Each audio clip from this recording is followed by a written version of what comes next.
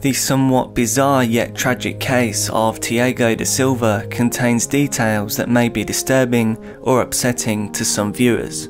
Viewer discretion is advised. Here at Case Documentaries, we release at least one new true crime video every week. We hope you choose to join our quickly growing community by subscribing to the channel. Our love and sympathy goes out to all those that knew and loved Tiago. On December 3rd, 1988, Tiago da Silva was born at the Hospital de Taramanera, Pernambuco. He was a child burglar from Brazil who gained the nickname Menino-aranha, which literally means Spider Boy. This was due to his ability to scale tall buildings, like the famous comic book hero Spider-Man, in order to commit burglary or to escape capture. When Tiago was aged just 9, he started his robbery spree in which he scaled a 14-story building. Tiago was a quiet child who didn't speak much. He shook his head and looked the other way when asked questions. Tiago was a nail biter, and his father, Antonio da Silva, claimed that he started thieving following the passing of his mother. During his grief, he occasionally became agitated and flung stones at people passing by. This was a troubled young boy. Da Silva enjoyed being in the media and thought of himself as a hero. Police reported his first crime in August of 1997 after he ascended the Tiziana building in Madalena while carrying some cash and cell phones. When Tiago was 10 years old, he looted an officer's home. He was then sent to an organisation set up to help troubled young people, but he managed to flee the same day. He was apprehended once more in Vitória de Santo after attempting to steal household goods from a justice prosecutor. He was initially detained for 3 days before being released, only to be detained again that same day. Da Silva was referred to as the Menino-aranha for the first time by press in 1998. He persisted in his trademark crimes of scaling buildings and breaking into residences. He was arrested along with his younger brother, who was just 10 years old.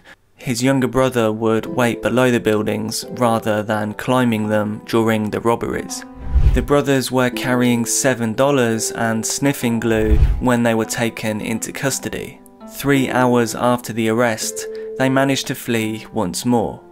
Tiago, now 11, was detained alongside his older brother, who was 13 at the time, in late December 1998. In another incident, they were attempting to rob a home in January of 1999.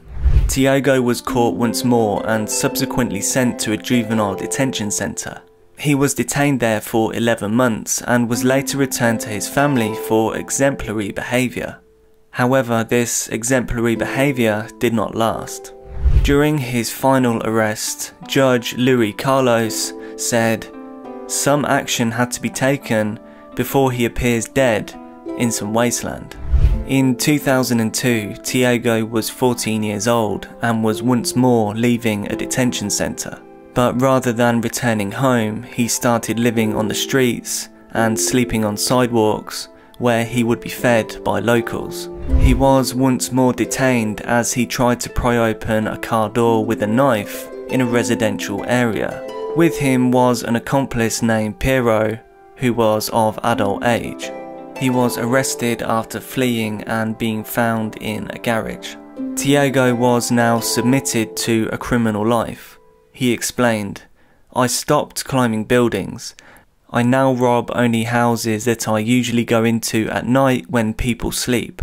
I would take my bags to the living room and run away without anyone seeing me." This would be Tiago's final statement to the press. Da Silva was brought to a hospital on December the 18th, 2005, with gunshot wounds to his wrist, chest and head. Tiago did not want to have hand surgery because he believed the surgeons would amputate his hand. As Tiago was a proven flight risk, he was under constant surveillance. However, one of the security officers watching over Tiago was absent on the night of December the 18th. The remaining security officer was handcuffed to Tiago on the stretcher but left his post before morning. When the security guard returned, Tiago was gone. Tiago was reported missing by the security guard at around midnight on Sunday morning. This would prove to be Tiago da Silva's final escape from authorities, his staggering 39th escape in total. Tiago Spider Boy da Silva's body was found at 3 AM. Police attended the scene at 4:30 AM. Tiago had been shot 14 times. Street boys from the area identified the body. On December the 20th, 2005, Tiago da Silva was laid to rest. At the funeral, only his father and 7 others attended. The perpetrator of this crime was never found. Tiago da Silva's murder case remains unsolved.